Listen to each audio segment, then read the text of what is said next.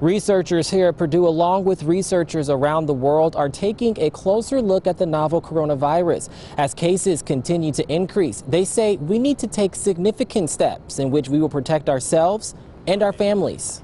A lot of the viruses that we get infected with that cause an acute disease are RNA viruses. Virologist and Professor Richard Kuhn says the novel coronavirus is a ribonucleic acid virus, which means it causes an acute infection. This is a virus that we've never seen before.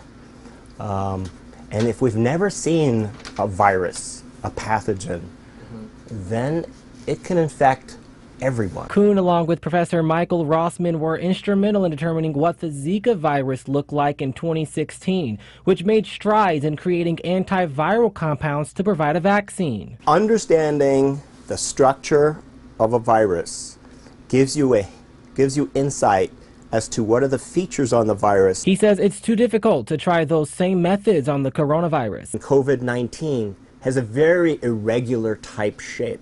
It's certainly possible, but we haven't started to do that, in part because there are containment issues. He means pinpointing the exact structure of the virus, although he says there are Purdue researchers working on a molecule that could potentially be an antiviral. It takes some time to move through the steps to validate whether it's truly effective, and will it be effective in an animal? Will it be effective in a human? In West Lafayette, Marvin Bills, News 18.